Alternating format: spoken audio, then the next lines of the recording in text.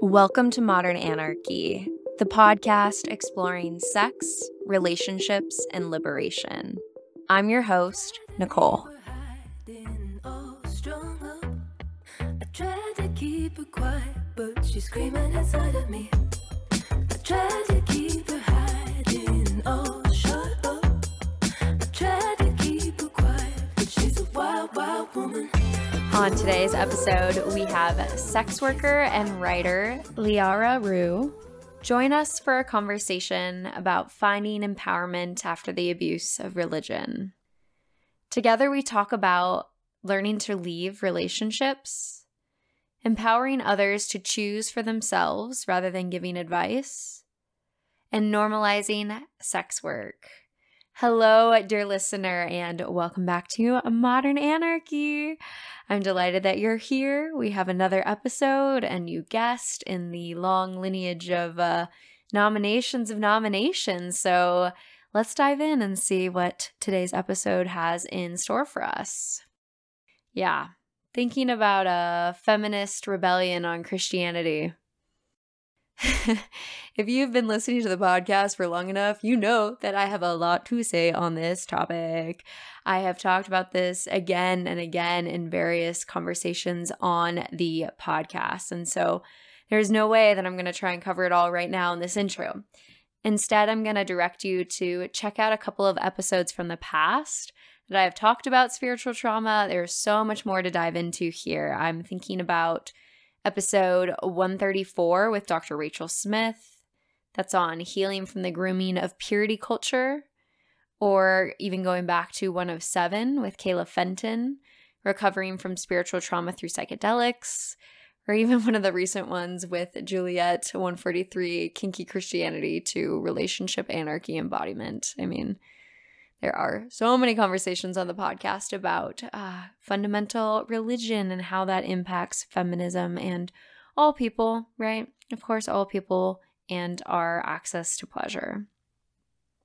And damn, I have had my own painful journey with that, and I see it often in my work that I do with clients who are trying to access their pleasure, right? The ways that fundamental religion, purity culture really impacted their access to their embodiment. And it's neat, though, to see that as I continue to go down this podcast journey, I don't know if you've realized that the conversation has kind of shifted. Less talk about the spiritual trauma, more on the play, and moving past that. And I guess if there's any sign of healing, it's the fact that that conversation, that piece is less of a sticking point for me. And I'm starting to branch out into different areas, right? We're always locked within our existential realities. And so what I'm drawn to is a little bit moving beyond that rather than the processing there. And it's exciting that I have all of year 2024 content planned for you. Dear listener, is that not the most romantic thing you've ever heard? I have so much stuff for you.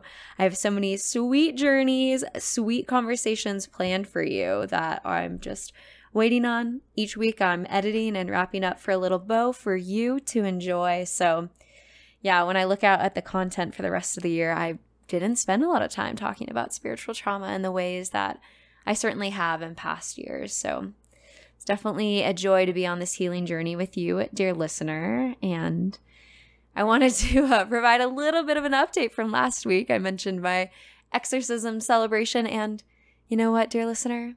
It was amazing.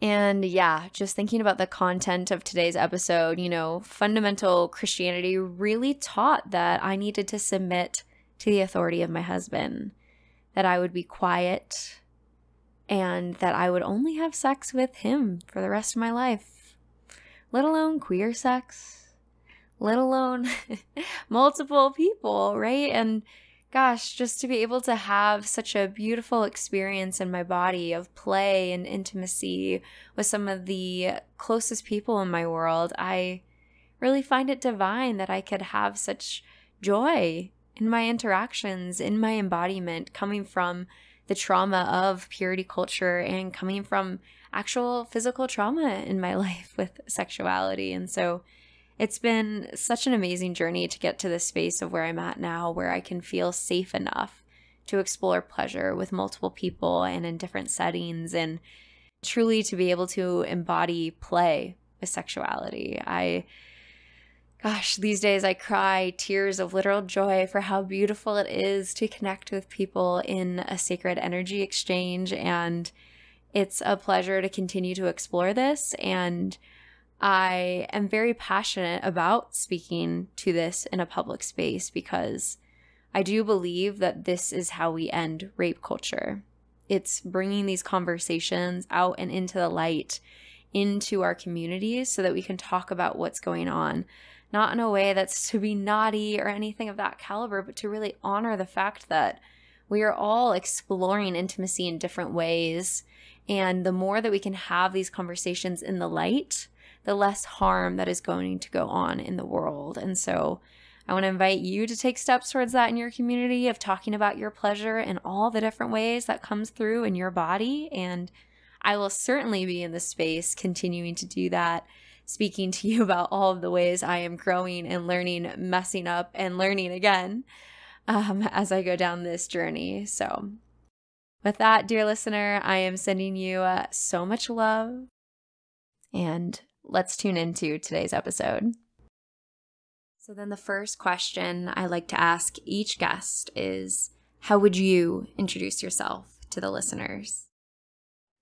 Hi, I'm Liara Roux. I'm a sex worker, writer, and organizer. And a lot of the organizing that I do specifically around freedom of expression online. Great. Well, I'm really excited to dive into these topics. And I know you had sent over a couple that you wanted to talk about. So you had said psychedelics, religion, and moving past trauma. Yeah. Mm-hmm. Good bunch. Yeah. Anything sticking out to you that you want to start out with? There's so much there. You know, psychedelics could be something that kind of ties all of it together, maybe. I think for me, like, psychedelics really helped me move past a lot of my religious trauma in particular.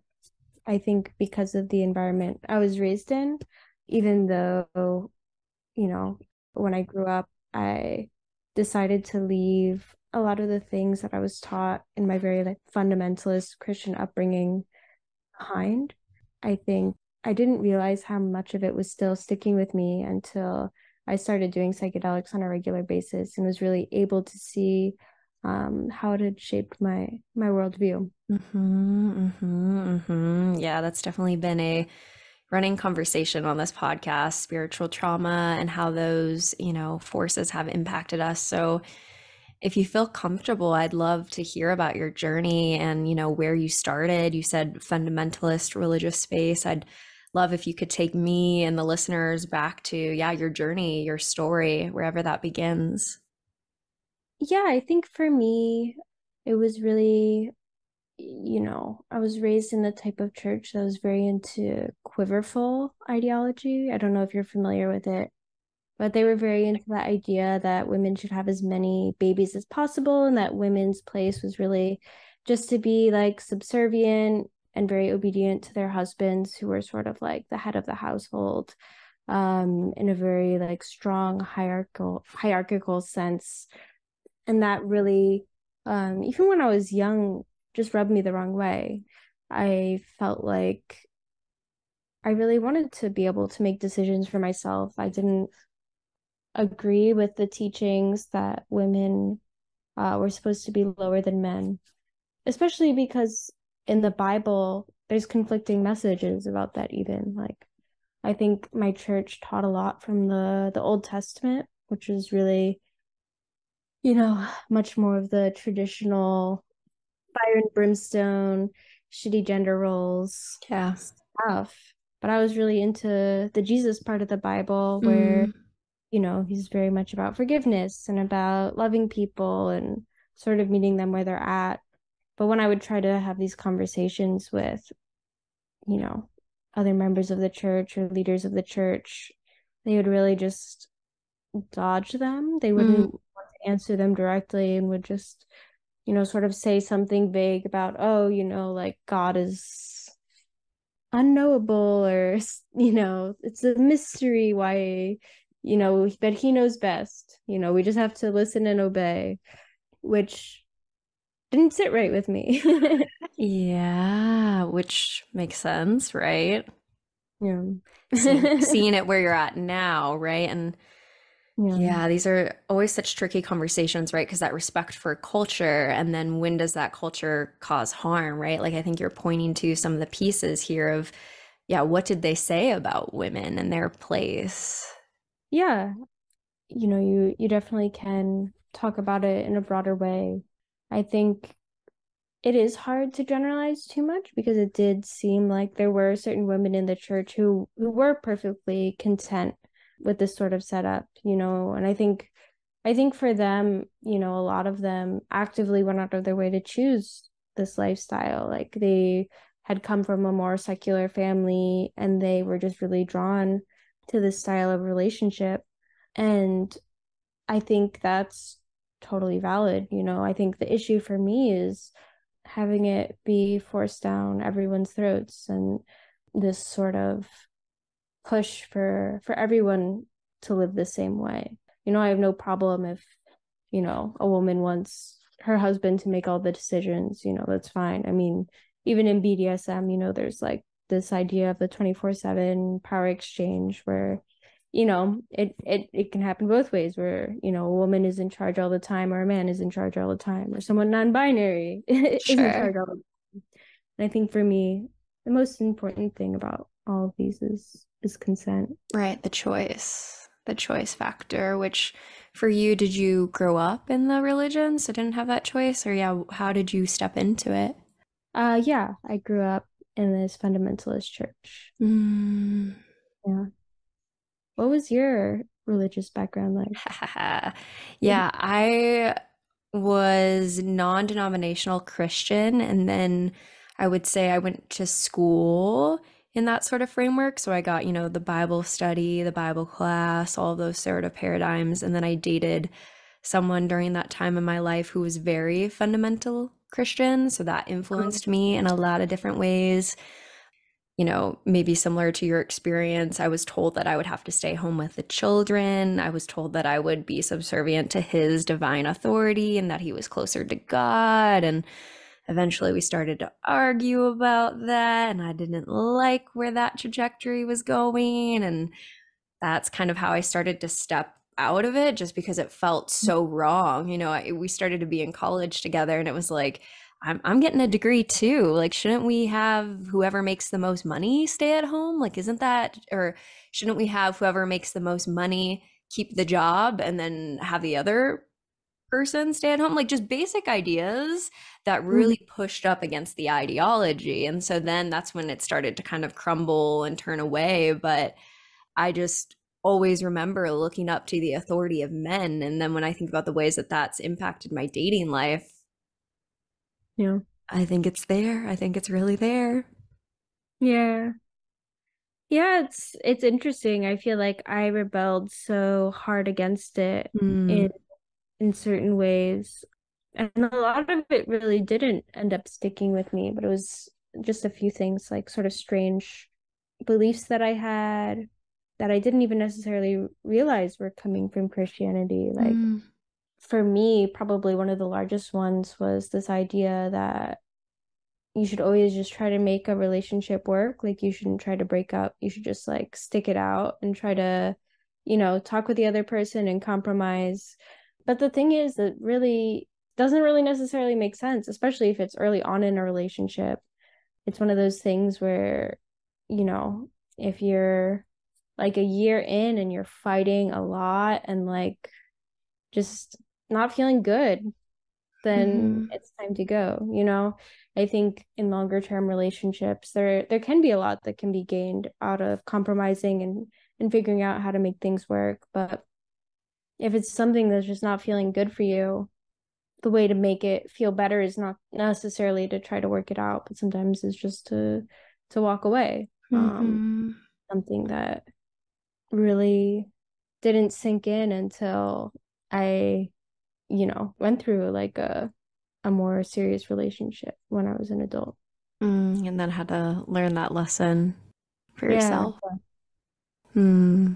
Tough, very tough. And I think you have that like religious structure, right? And then we have the structures, at least in America, of this idea of like, you need to work, you got to put in the effort, you got to make this happen, you know? So then we get into this paradigm where that's what we think we have to do in these relationships. And then, at least in my experience, if you add something like purity culture on top of that, Oh God, yeah. right? So then, at least in my own lived experience, staying in relationships that were not healthy because I was worried about the fact that I had already had sex with this person. So then if I add another number to that, then I'm further degraded, right? So now we're Yeah. adding multiple layers onto that, and then whatever stigma exists within that culture for divorce. My family is Mormon, so I know that their ideologies around marriage are that it continues in the afterlife. This is a forever Yeah. commitment, right? So then we're talking about all of that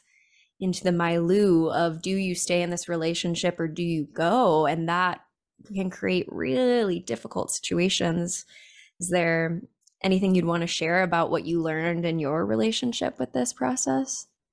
I worked with this really amazing therapist while I was in that relationship, and she was the person who really, just helped me realize like how to listen to myself, which sounds so basic, but I think when I was really young, I just didn't know what I wanted, because no one ever taught me how to listen to myself and listen to what I wanted. Like so much of my childhood was really just about, pushing anything, all of my desires just down, like even things as basic as bodily functions, like if my family and I would be going somewhere, like if we were on a train and I had to pee or something, and I told my mom like, hey, I have to pee, can I use the bathroom? She'd be like, oh, just like try to hold it until it would be a time that was like more convenient for her, which of course is something that you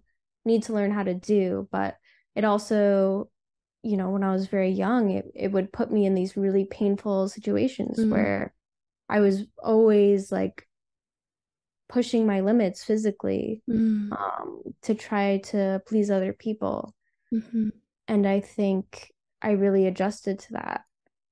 And it was only when I started seeing this therapist and was doing psychedelics in a very intentional way to kind of work through all of these beliefs that I really started to understand this. And while I was seeing her, at one point I was talking about the relationship that I was in, and I was like, oh, like I sort of want to break up with her, but like I don't know if it's that bad. Like I don't mm, know if like the relationship is like bad enough that it's okay for me to leave. And she was like, it doesn't like there's nothing, you yeah, don't have to have a good reason for breaking up. She's like, you can just break up with someone and that's that. That's fine. Like you can break up with someone because like you decided you don't like the color of their hair, and like that is actually like a very valid reason for you to leave. Like if you don't want to be with that person anymore, then you don't need to. I had been so trained to be mm, like, if you commit to something, you need to just like see it through no matter what.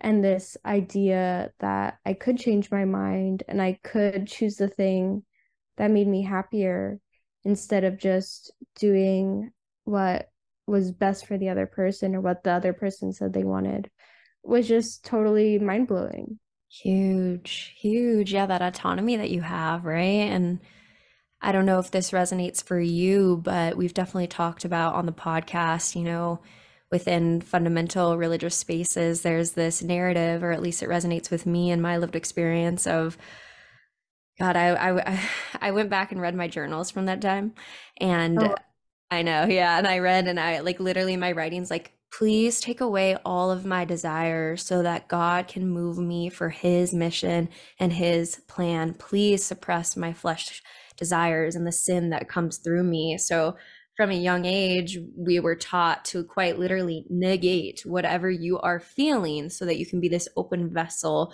for the divine movement of God, right? But then what happens when you live in that paradigm and you never listen to your intuition, you never listen to your gut because you always frame that as sin, I think it contributes to a little bit of what you're talking about, but I'm not sure if that resonates for you.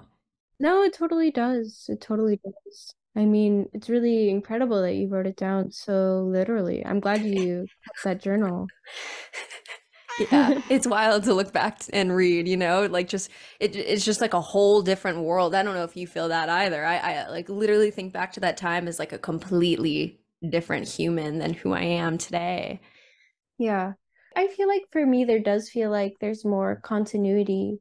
I feel very much like the same person, but my parents were also like engineers and like they had this very scientific background and they were constantly encouraging me to question things, Good. to like, dig deeper. Like this was something, a quality that they were really proud of me for. And I do think that that was really what helped me kind of get out of the trap a bit. I mean, my parents even encouraged me asking questions about the Bible. Like I read it like front to back when I was in second grade and they were like super proud of me. And then I just like really wanted to go to like the adult sermons even when I was really young because I was like, oh, like they would talk about the Roman and Greek like origins of the words and I was like, this is really interesting. Mm-hmm. And so they never really actually had a problem with me asking all these questions. It was more like it was the other adults Mm, at the church that were really sure. disturbed and upset by it. That was maybe why I was able to sort of break out of the weird cult, basically, that I was a part Mm-hmm. of. Mm-hmm. Mm-hmm. Mm-hmm. And I know you mentioned that your therapist was really helpful for that time. I'd be curious if you remember what she was saying to you about it at the time that really resonated and created this movement for you. Well, she actually didn't really say very much. Like she was like a somatic, Ah. or a lot of her modalities actually were nonverbal. Like she did a lot of art therapy, she did a lot of like sand tray work. But with me, she mainly did somatic where she, would always kind of laugh and say, like, oh, like the sand tray or like art therapy is often more for people who have problem like verbalizing what they're feeling. But she said you don't necessarily have a problem verbalizing it. You just have issues really feeling it and letting yourself really like actually experience these things that you understand abstractly. And so often she wouldn't say very much at all. She would just like sort of ask these like almost like Socratic questions, or like ask like, oh, if a friend brought you this situation, what would you say to them? And so it really forced me to define all these things for myself, which I think when someone is coming from these experiences where they're kind of primed for abusive relationships, which I think the church really does for women, she didn't give me advice, or she very rarely would give me advice. It was only like in very key moments where she would say, like, I really, don't necessarily think that's a good idea, or I don't think that's ethical, but it was only because I was forced to really think for myself in these sessions and really define. She gave me complete freedom to define what I thought was right and wrong. I went in one time and told her I'd been thinking about killing myself even. And a lot of therapists, when I had opened up to them about things like that, they would say, like, okay, like I'm gonna need to call, and get you hospitalized or something, maybe, if you're really serious about this, which I understand legally, they're supposed to do that. But what she said was, like, if you really think that's the right choice for you, like if you're really suffering, and I had like a medical condition that was causing me a lot of pain, so it was Mm-hmm. really like it was a consideration for me. And she was like, then I really, I think you know what's best for you. And like, she's like, I'm totally here for you to just talk about this without fear of like, me sending you to the hospital. Like, let's just talk about this, what it would feel like, what it would look like, you know. And having her hold that space for me was so transformative. Mm-hmm. That's what I was going to ask as a follow-up was how did it feel to have that space? Yeah. Yeah. It was really amazing. It really totally changed my life completely. Mm. Yeah. The space to be seen, have companionship in that dark moment of where you're at, right? Yeah. Total non-judgment and just guidance, really allowing me to just sit with myself and not telling me what to do was actually much more instructive than offering advice, which most therapists really do give a lot of advice. And I think I think it can kind of stem from ego, and maybe for certain patients, they respond better to it. But I think it's something that more therapists and people that are friends with each other should think about is not necessarily leaping right to giving advice or telling someone else how to live, but just saying, what is it that you want? Like, what would make you feel good in this situation? Like, what do you think is happening? And really giving people space to be themselves. Yeah, in our personal lives, it can be so powerful when our friends, family, lovers are struggling to ask them, how do you want to be cared for in this moment? How do you want to be supported? And to allow them that space to name what they Mm. want, right? And have that can be really transformative. Yeah.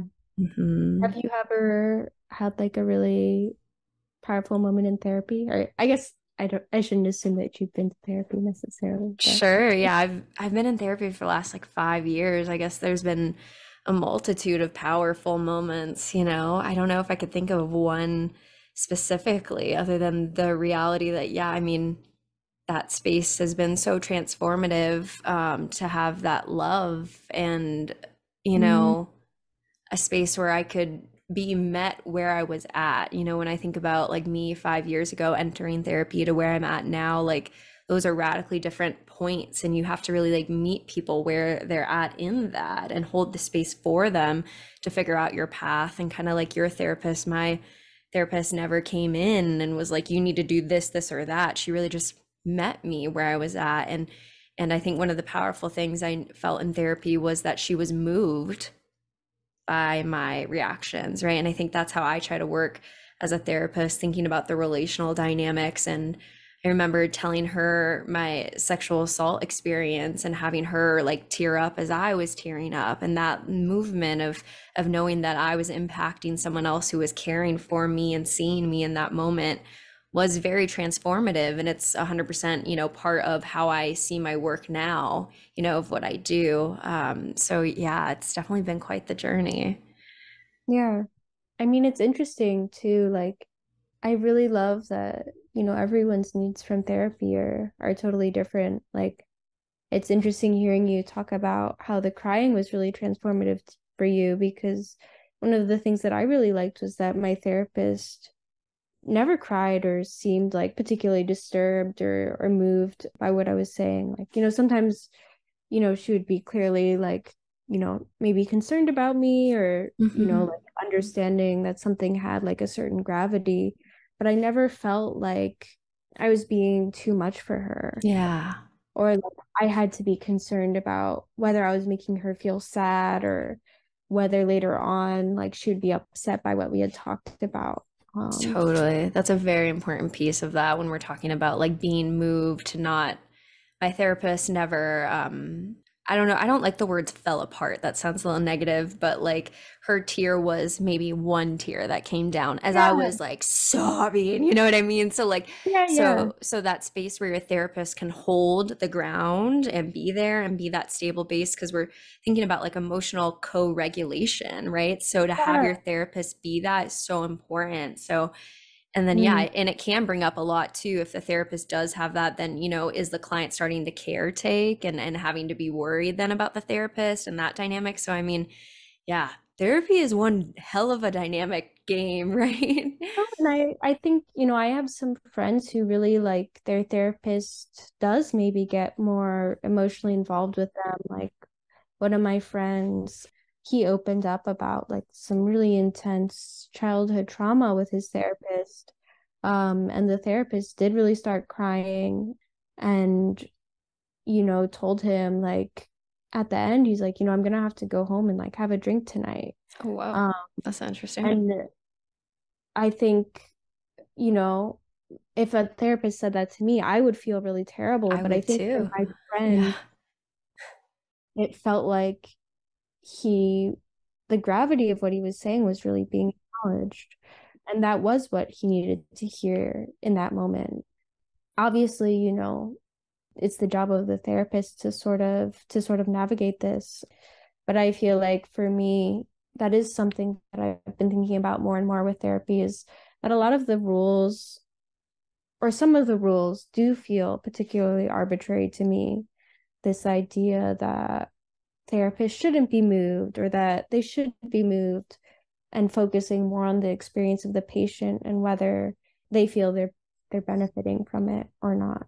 Totally, totally. It's all very specific to the person, like any relationships in our world, right? Like you meet that person where they're at, because it's an interesting comment from that therapist, because I'm just thinking about modeling coping skills, right? To say I'm going to go home and drink is an interesting thing. And I think you'd have to be, you know, particularly careful with that, because you don't say that to the client who's struggled with alcohol use, Yeah. right? At the end of like, hey, this is what I'm going to go do, and just in terms of modeling, that's an interesting response for me to I mean, hear. that my friend actually doesn't drink at all, really. So I think, maybe for him, it's just sort of like I've seen him have maybe like 5 beers at dinner or something in the total time that we've hung out, which is, probably, you know, a good 50 dinners or so. Sure, sure, sure, sure. I think for him, yeah, it's like that is an okay statement to make. Exactly. For someone else, it could send them down a really bad spiral. Yeah. Totally, totally. Yeah, there's just so many different ways to show up in that space and to have that therapeutic support. So I'm glad that you had that in your life, and I'm glad that you had the space to be able to process that and the support. And I know you talked a little bit about psychedelics coming into your healing process. So I'd equally love to hear about your relationship to psychedelics and how those supported you. Yeah. For me, psychedelics really helped me actually move some of these blockers. Like I was saying before, there was a lot of things that rationally I understood, but I never really processed them like in my body, or like on a deeper level. It was always just sort of this like very like language part of my brain that was like, this makes sense, but my body would just react in ways that weren't necessarily helpful for me.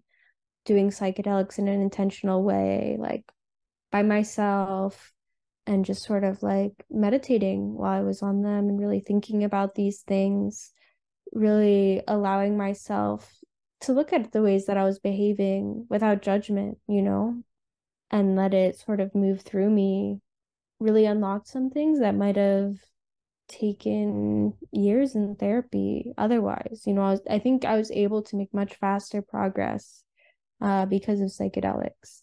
Watching friends as well. I would just use mushrooms and acid, Hmm. but I have some friends who've had really amazing experiences on MDMA, or mixing MDMA with psychedelics, especially, I think has done a lot of good for people. For some people, combining something like acid, which sort of causes you to question things and maybe look at the world around you a bit differently, with a drug like MDMA, which of course sort of frees you from any sort of past trauma that you may have and really fills you with a sense of love and acceptance. The combination of that can really allow people to be present in their body in a way that they wouldn't otherwise be able to be.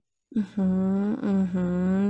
really powerful stuff. I'm holding the reality that in my training, my supervisor was talking about doing work with gang populations, and how the gang populations had talked about taking MDMA before going to do shootings.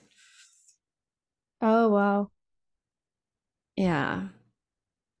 So I guess I say that because of just thinking about this world where like it's all complex, right? Let's just name that, it's complex. But this world where we're like, oh, MDMA opens up, MDMA does this, it's like yes and no, right? Because the reality is people use those sorts of substances in a wide variety of experiences. So I think it's so important to name that these substances, it's not necessarily the substance doing it, it's a tool, it's a lubricant, it's a thing that will amplify we could talk about them as non-specific amplifiers, right? So like you said, when you were doing that work with intentionality, with a Yeah. focus, Yeah, that's really, that's why I specified it too. I think yeah. people can use acid and mushrooms or ayahuasca and these other psychedelics to sort of give themselves a sense of spiritual enlightenment and wholeness and oneness, when the reality is that they're not necessarily doing the work and they're sort of evading this sort of necessary integration into the rest of their lives. I think if you look at a lot of the ayahuasca ceremonies that do happen, especially, they're often, not respectful of the traditions of the plant, and they often are causing harm to the native communities that they're, taking the plant from. And often the people that are doing them are maybe people who they have a lot of money from working at jobs that may be, sort of ethically or morally dubious. And they do these drugs to sort of get rid of that cognitive dissonance that they have about the nature of their work. And so I think there does need to be a lot of care in making sure that, people don't use these to avoid reality and instead meditate a little bit deeper on really looking at themselves as they are. Yeah, sometimes we call that in the community spiritual bypassing. I don't know if you've heard of that Oh yeah. term. Yeah, that spiritual bypass, sometimes people will go, and again, this is why I think it's important to talk about it as a tool, right? A lubricant, that non-specific amplifier, but people will use psychedelics sometimes as looking for an answer, as looking for the solve, the fix, right? And then someone might go into that repeatedly, multiple times a week, multiple times a day, trying to get this answer. And even specifically in the work, I've seen, people who will get a message of like, oh, I need to do this, but kind of ignore it and then keep doing it and Yeah. keep doing it and hoping for that other answer and keep getting the same one. But like you said, there's not that integration process towards the messages that are coming up. But yeah, I mean, I'd be curious too, when you were taking psychedelics for your own journey and your own healing, what were the messages that you were getting and how do you think it really supported you?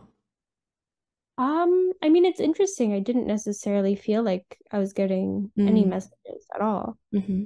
It felt more like I was just really sitting with myself and really sitting with my body. Like it was nice because it wasn't necessarily about res yeah, I wouldn't it was just about like what was coming up from me, Hmm.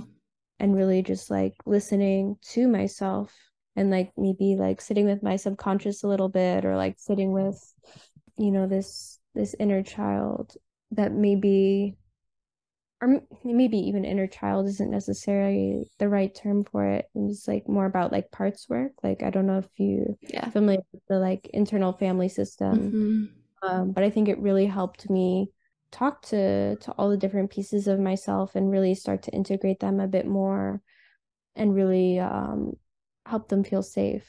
My friend who did the MDMA therapy actually said that like IFS work while on MDMA, it really helped like certain parts that were like really scared and terrified of being punished to actually come out and feel really safe because they could tell that there was just not really any chance that, you know, they'd be punished. Hmm.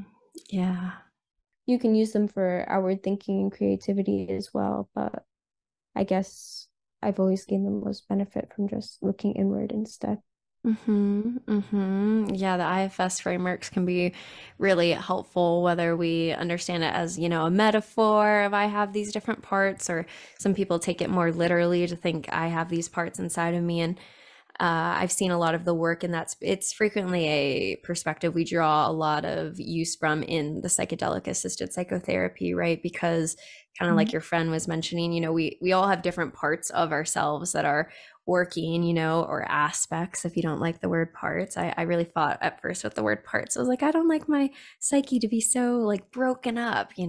So we can call them aspects, whatever we want to do, but you Mhm. know there might be, and this goes with even, experiences not on the medicine, we might be coming to a situation where one aspect, part of ourself is so scared, like, oh, I don't know if I can do this. And then the other half is completely angry and enraged and wants to set it all on fire, and like being able to have that dialogue. That's what a lot of what Richard Schwartz would do when walking through clients would be, like, okay, you have this part over here. Can you visualize it? Can you see it? How old are you? And then you have that other part over there. And what happens when we put them into dialogue and we see what they want to say to each other, and that being sort of the movement. So it's a really powerful framework for a lot of people. Yeah. And I think psychedelics can help it feel, I mean, it just makes everything feel more serious in a certain way, but also more fun and goofy. And it's like very playful, And I think approaching IFS with a playful attitude can be really healthy, because you stop being like, oh, like, am I schizophrenic? Like talking to myself, like you're just like, okay, I'm on acid, like I'm just gonna be on acid, and like I'm gonna do this ridiculous thing, and it just like doesn't matter because I'm on acid. So I think for people who worry a lot about seeming crazy or acting crazy, it can really help you just accept whatever's happening. Yeah, it can give a playful perspective, and it can also turn it into your worst nightmare. That's the tricky thing about psychedelics, right? Is like we'll say like, oh, it could be playful and you have that, and then you have another experience, and it could literally feel like you have been completely dropped into the depths of nothingness and no one is around you and you are utterly alone.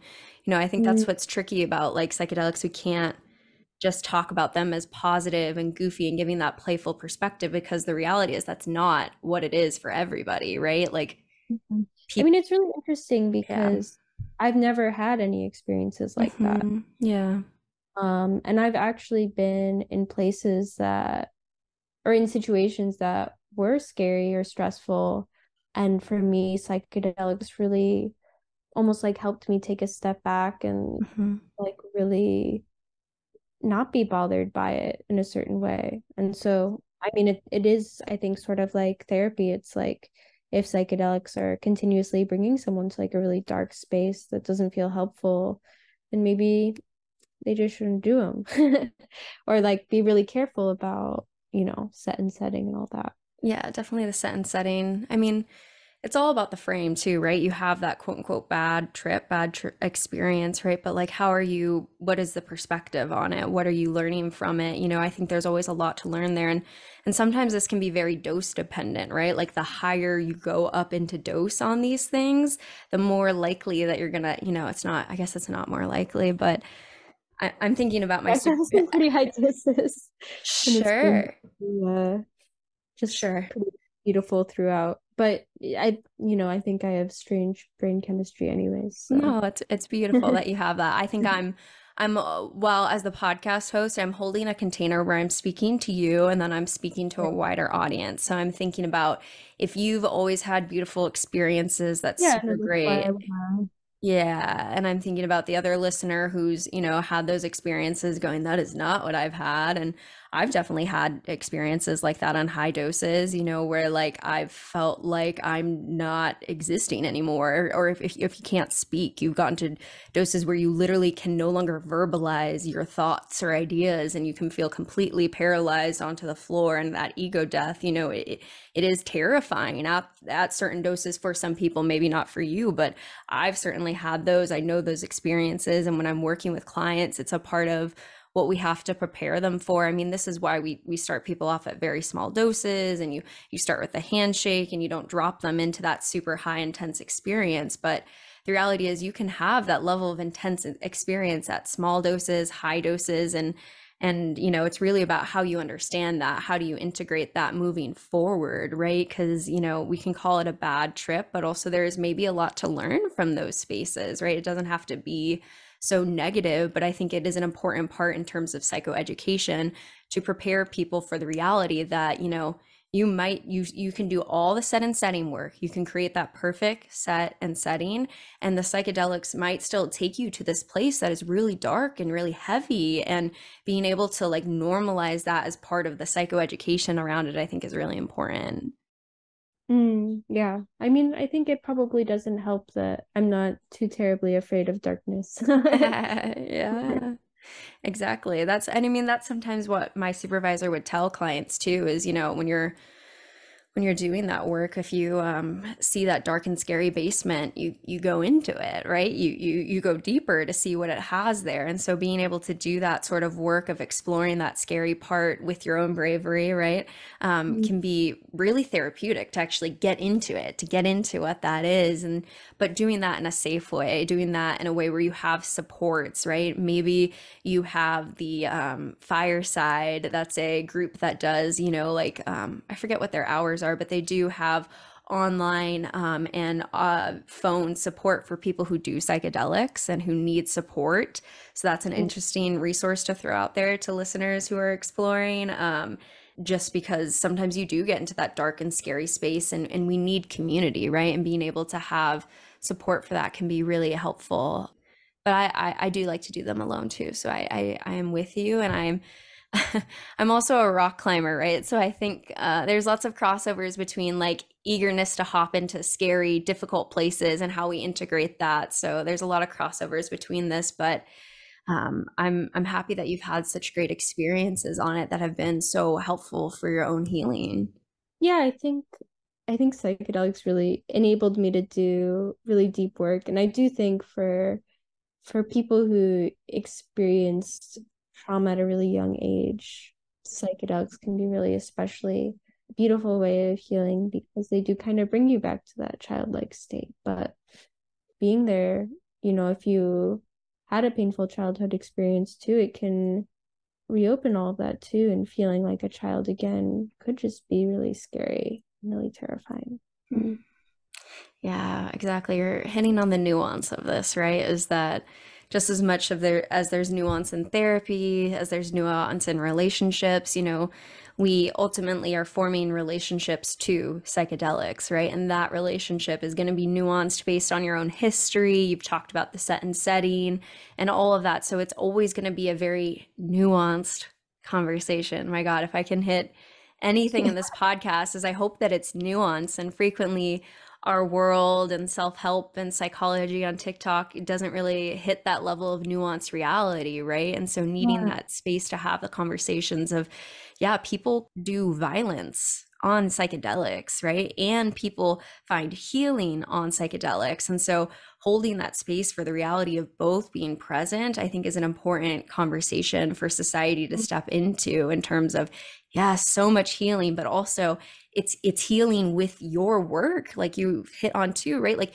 you came in with that intention, you did the integration afterwards, and having that combo, it's never just the medicine, it's the work that you put into it, that set and setting, and then yeah, that integration afterwards, right? Yeah, that really is just the forever theme, is like letting people find out what works for them. Even going back to the Christian ladies at my church that were really happy in their marriages and really loved taking orders all the time. It's like, yeah, if that's what you love, like, go for it, follow your bliss. Listen to your husband and like pop out 10 babies, and like if that's really what you love, go for it. That's not necessarily hurting anyone else. It's more about, as soon as you start, like you said, doing that violence to other people, or having these expectations that people should live life exactly the way you do, that I think it starts to be more of an issue. Right, exactly. It's all about that choice piece. Mm-hmm. Well, I'm glad that you stepped into a space of living into your own authenticity and your own path. And I'm curious if there's anything that you would want to say to your younger self when you think back to that time. Oh yeah. I mean, I had lots of conversations with the younger self, self-acceptance, and also being okay with these kind of like gray spaces, where you're not really sure what you want or how you feel, and that it's okay to just like sit with that, and that it's okay to change your mind. It's okay to make mistakes. It's okay to, have yourself get hurt by people, even. Like, it doesn't mean that you're stupid.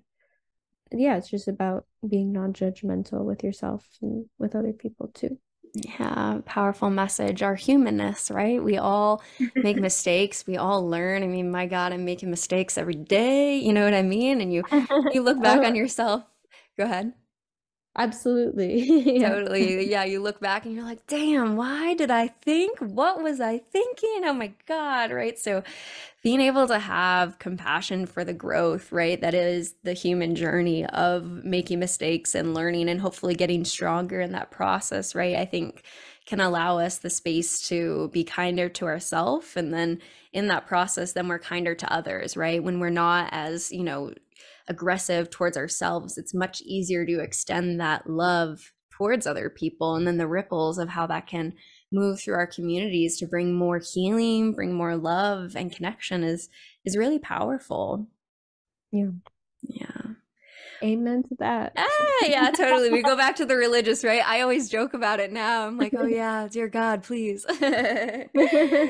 This summer when I was going in the lake, I was like, oh, I'm ready to be baptized. Please lay me down. Like there's a lot of humor now of how I go Yeah. with that. So Yeah. well, I want to hold some space too as we come towards the end of our time. I always like to check in with a listener to see, or check in with a guest to see if there is something maybe you wanted to say to the listeners that maybe we didn't get to.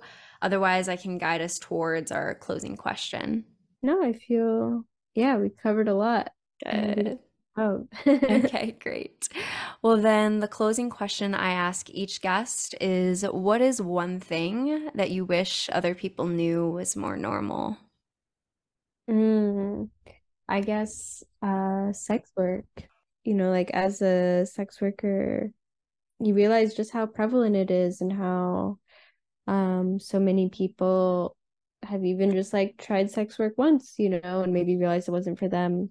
But a lot of women, especially I think in America, have tried it and aren't necessarily open about it. And I think it's one of those things that's really important to educate yourself about and really understand what it's like for people and what motivates them to try sex work, because you never know who you're talking to. And it's something that really opens your mind on a lot of different issues. It's much more prevalent than people think. I believe because of the shame, kind of like you Yeah. were hitting, right, is that it's unsafe in our world to disclose that, right? But the reality is that and I know is that it's much more common. hmm It's a lot like being queer was, I think, in the 90s, opening up about sex work, destigmatizing it, and understanding why it is that people pursue sex work in the first place, which is often, motivated by real economic need, will really help us, understand how to help people avoid getting into sex work if it's, something that would be traumatizing for them. I think for a lot of women, it is a traumatic career choice. And so figuring out what social structures would have helped them avoid sex work. And then also, for people who do enjoy sex work, who are drawn to it, which is more like me, understanding what is the benefit that sex workers are providing to society, because there is very real and very important work that sex workers are doing. And so I'd encourage any listeners who, if they're hearing me talk about sex work and they're getting really freaked out, maybe read a little bit about it. Yeah. It just needs to be my book too. If people are coming from more of like an academic background, maybe Laura Augustine's book Sex at the Margins is really great. It's an ethnography about migrant workers in Spain who explores all of their motivations for pursuing sex work, and it really changed my perspective on the industry too when I read it. Yeah, and you might enjoy some of the previous guests that have come on the podcast. I'm thinking about Soleil, who talked about the episode is sex education as a therapist will get you fired, question mark. She's a sex worker, sex therapist, and licensed clinical social worker who is a part of I believe it's called the Equitable Care Act, which is all about educating therapists on how to serve sex workers. And then another one that's really big is Raquel Savage, and that episode is titled "Are Therapists Causing Harm When It Comes to Sexuality?" And oh my God, I love how she just came in and like just laid it out. Like it's again, like we've been talking about in so many different areas of this nuance, right? And when you say sex work, depending on someone's understanding of the issue or understanding of the topic, they might specifically imagine, a space where it's being forced versus someone like Raquel coming in and being like, I chose this, right? And this is empowering. And what I choose to do under this capitalistic structure as a radical pleasure activist, right? Like there's just so much more nuance to how people come at these things than that initial, potentially biased perspective on the topic, right? So I'm really thankful that you're willing to share your experience and hopefully spread more awareness to the variety of ways that sex work has been present for centuries and even, yeah, right? Millennia even. Exactly, right? Long time. And I just even remember one of the dissertations I had saw at my school was on sugar babies, right? And that whole phenomena and all of the data that she got from her research was that the people who were doing this were master's level and PhD level therapists in training.